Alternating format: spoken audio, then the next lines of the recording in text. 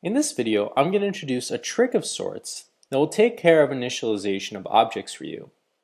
Notice that we will not be changing the behavior of our application at all, but this allows for code that is easier to maintain. So notice that the first time we use any of our properties, such as our planets array, self.planets, as well as our added space objects array inside of the add space object method, so self.added space objects, we have to initialize our NSMutable array here. And we had to do the same thing in viewDidLoad. This can cause a major issue if you forget to write this code, because our NSMutable won't exist, but because we have a property variable name, we'll still be able to call the method addObject on this property, and we'll be adding our objects to an array that doesn't exist. Well, wouldn't it be convenient if we never had to check, but this initialization would automatically be done for us? We can go through a process called lazy instantiation. So first, let's remind ourselves of what happens to properties behind the scenes. Every time you're using the dot notation, you're actually calling a method. Well, we're going to be able to write our instantiation inside of our getter method. So let's go up. We can scroll up to the top of our file here, and let's add a pragma mark so we can organize all of our instantiations. So we're going to do pragma mark, lazy instantiation of properties. And we can do NSMutable array, and let's start typing planets, and notice that it auto completes for us.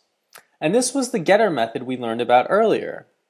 So we're going to be able to say if not planets, and we're going to use our curly braces here. We're going to say planets is equal to NSMutable array alloc init, and we'll return our planets array. So what's going on here? Well, the first time and any time in the future we call using the dot notation the method planets in order to access our instance variable planets, we're going to call this method planets. And what it's going to do is it's going to say if you don't currently have an instance variable set up and this instance variable doesn't have a value, we're going to go ahead and allocate and initialize some memory for us. And we're going to return this instance variable, which you're going to be able to access using self.planets in order to access this array of planets. So we're going to be able to write a similar line of code or a similar method here for our added space objects array. So we're going to do subtraction sign NSMutable array, and we're going to write added space objects, and we can say if not, so if this does not exist, we're going to be able to do added space objects, and we're going to write curly braces, and we're going to write added space objects is equal to NSMutable array alloc init, and then we'll return our added space objects. So this, again, this syntax with this underscore might look a little funky, but it's another way we can access property names that we've set up inside of our header file. But because we're using it inside of our getter, we have to use the underscore as opposed to the self syntax we've been so familiar with inside of all of our other methods inside of a class. So let's prove that this works. So we can go ahead and remove the earlier instantiation code we wrote.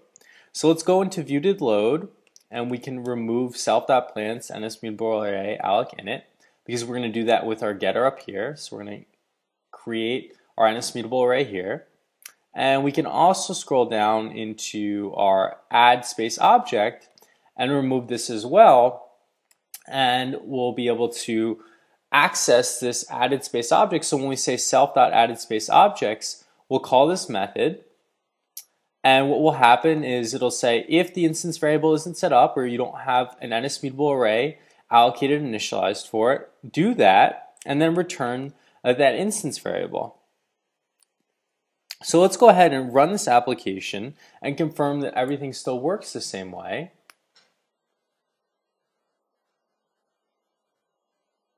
And as soon as, there we go, there, my simulator is coming up. Sometimes it just takes a second to load. And we see that my planets array must be working because I'm able to see all my planets here. And I can add another one, so let's just do Pluto, and I'm not going to include any additional information here, just so we can get something in to prove that it works. And we see that Pluto now populates as well, so my added space objects array is also still working properly using lazy instantiation. I will mention that it's not required that you understand lazy instantiation in order to code iPhone applications, but it is a fairly popular design pattern. So if you plan on delving further into code, it's really handy to get used to this design, as well as understand the ideas behind getters and setters. But we'll continue talking about these ideas as the course progresses.